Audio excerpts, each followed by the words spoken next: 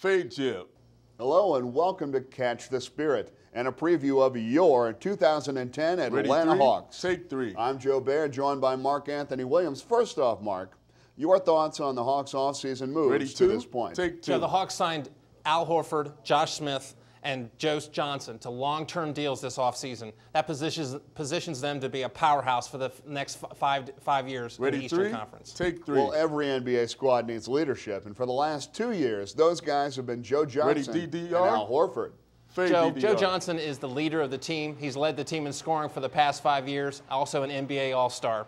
Al Horford, one of the big horses of the team, plays very well with his back to the basket, leads the team in rebounding since he was drafted the first year out of Florida. Take three.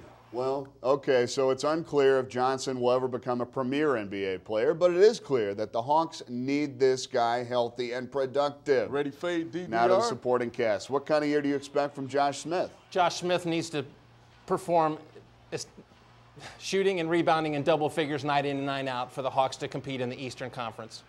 And he can also hit that long ball. Look at that one. Well, that will do it for the Catch the Spirit edition of today. Join us again next time as the Hawks get ready for the season opener later this month. For Mark Anthony Williams, I'm Joe Baird. Take jib. Thanks for watching. Fade to black.